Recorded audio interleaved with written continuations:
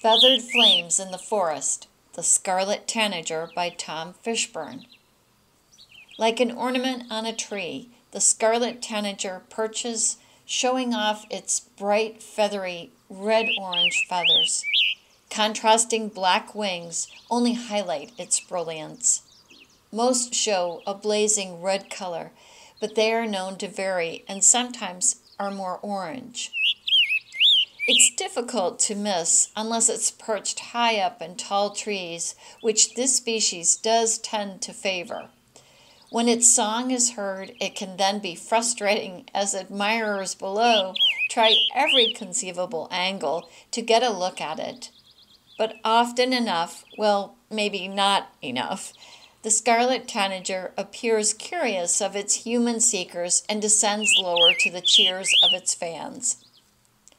I've only seen the greenish-yellow colored females a few times, but I can easily recall two of my first sightings of the eye-popping beauty of the male.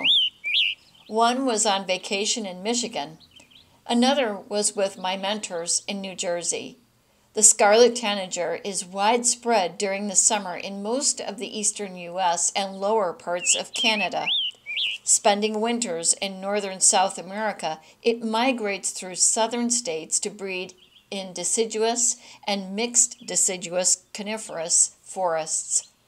See allaboutbirds.org for maps and other specifics.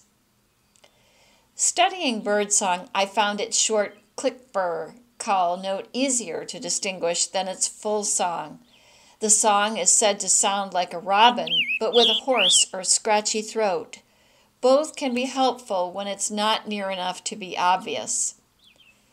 Its cousin, the summer tanager, is not as common to the north. Its breeding range includes southern states and also extends further west than the scarlet tanager. So these are quite a treat to see when they show up in northern Ohio.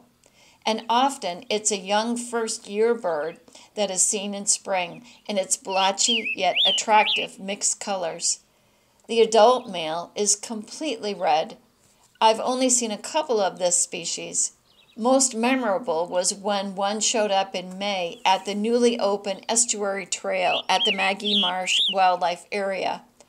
Adult summer tanagers are often sought after in the oak openings region of northwestern Ohio, where they are more frequently spotted. Occasionally, Ohio gets a visit from a stray western tanager. In Ohio, I've only seen a female western and only once, but I vividly remember seeing my one and only male in California on the west side of Lake Tahoe about 25 years ago during a business trip. Males are multicolored yellow with black wings and a red head. The females are yellow-green with dark back and wings, but its rump is greenish-yellow. Both display wing bars unlike the other tanagers. The female I saw visited feeders at a residence in Holmes County.